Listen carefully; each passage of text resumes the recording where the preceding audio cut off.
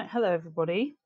So welcome to your next biology lesson. Today we're looking at land use and the effect of an increasing human population on land use.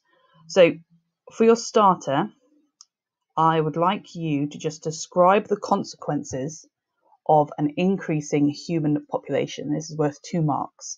So I need you to pause the video for about 5 minutes, answer this question, and then come back for the answer. Okay, welcome back.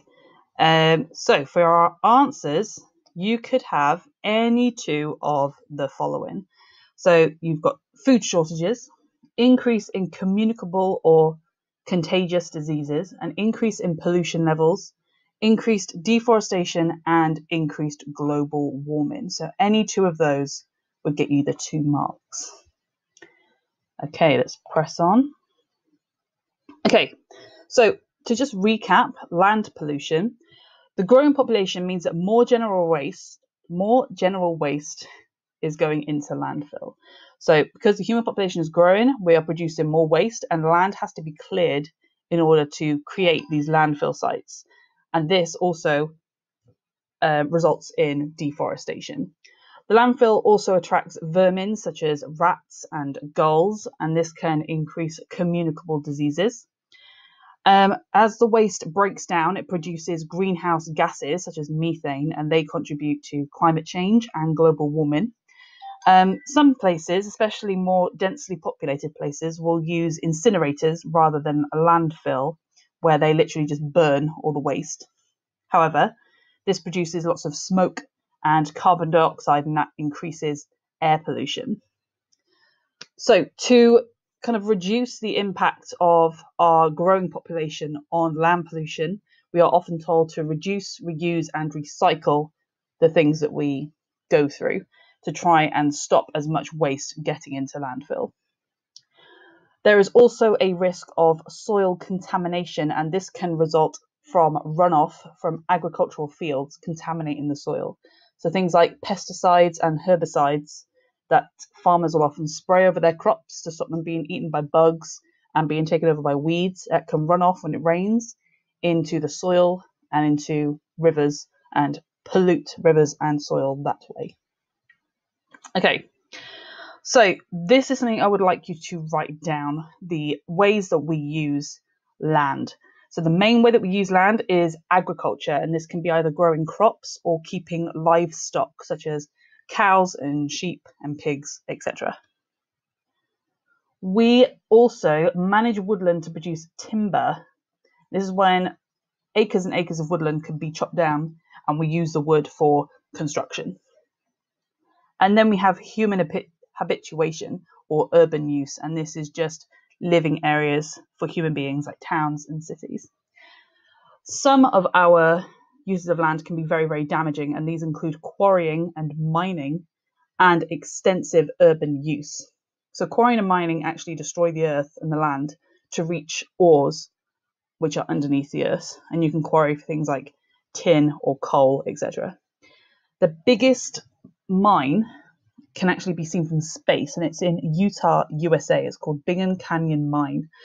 It's over 100 years old, over half a mile deep, and it's actually 2.5 miles wide. It covers about 1,900 acres of land, which is the size of about 2,500 football pitches.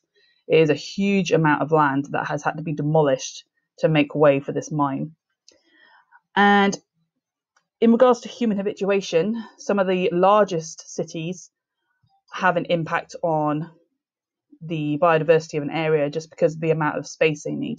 So the largest city in the world is actually Beijing in China. Its total area is more than 16,000 square kilometers.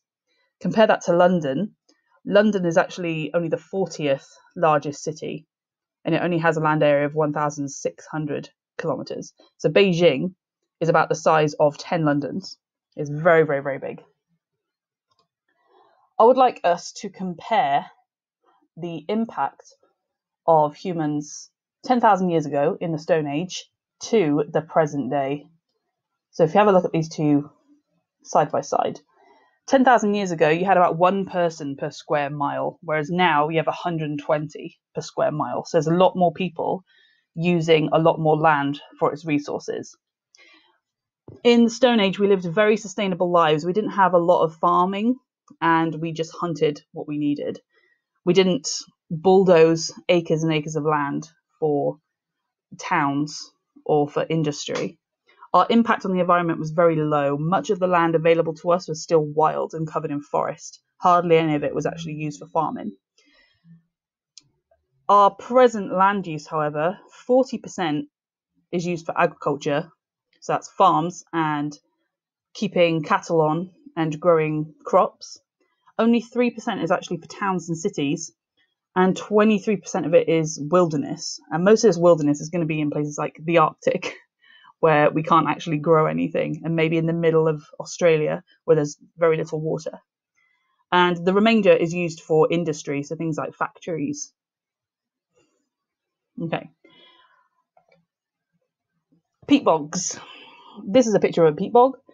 It's a bit like a swamp. It's very, very wet soil. There's very few, if any, trees.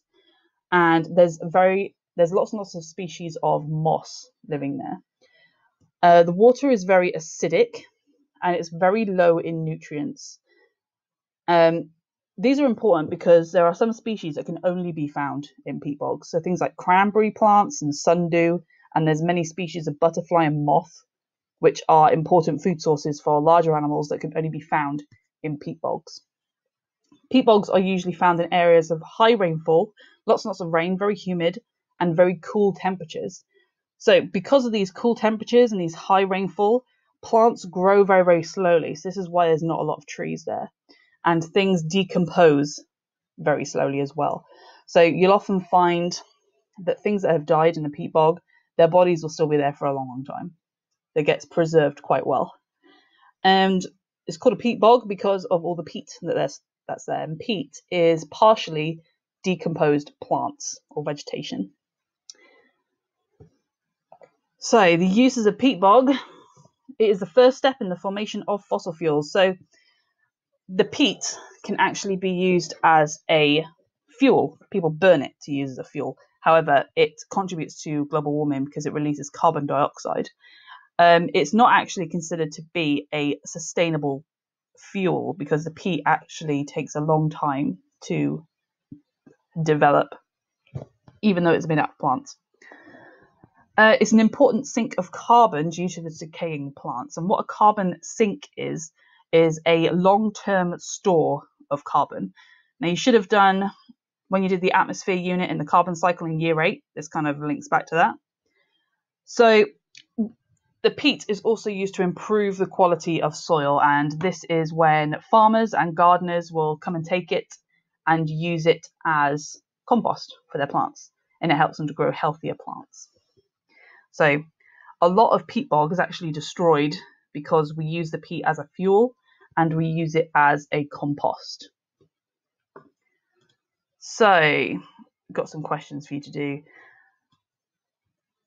Total of 7 marks after all these questions. What you need to do first is state 2 ways in which humans reduce the amount of land available for other animals and plants. Should be nice and easy. And then question 2, all about peat bogs. Peat bogs are sometimes destroyed so that peat can be burnt as fuel. You need to give one other reason why peat bogs are destroyed, explain the problem with burning peat bogs, and explain the effect that destruction of peat bogs can have on biodiversity. So pause the video here. Spend about 10 minutes on this. You're going to want to spend a little while. And then come back for the answers. 10 minutes. Pause the video.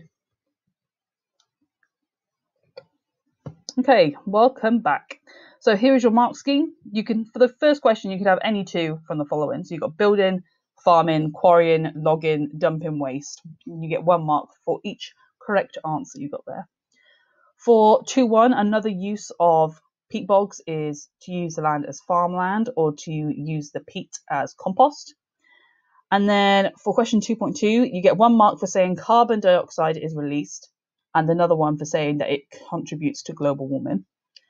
And then 2.3, it reduces biodiversity, 1 mark, because it destroys habitats or reduces the area for habitats, which is 1 mark. So that's 7 marks in total. Okay, last thing we're doing today. We have hopefully this is going to be quite straightforward for you. Humans reduce the amount of land available for other animals and plants. So use this information from the diagram, and you need to state 3 ways in which it happens. So pause the video. You're only going to want to spend about 4 or 5 minutes on this at the most. But pause the video here, have a go at the question, and then come back.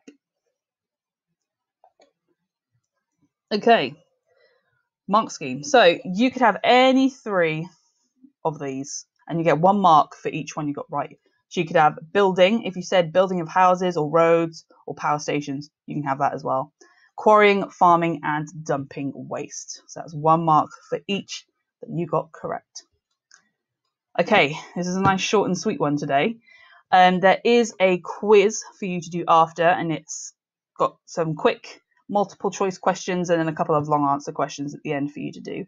So once you've done this, go and do that quiz, and I'll get to marking it as soon as you're done.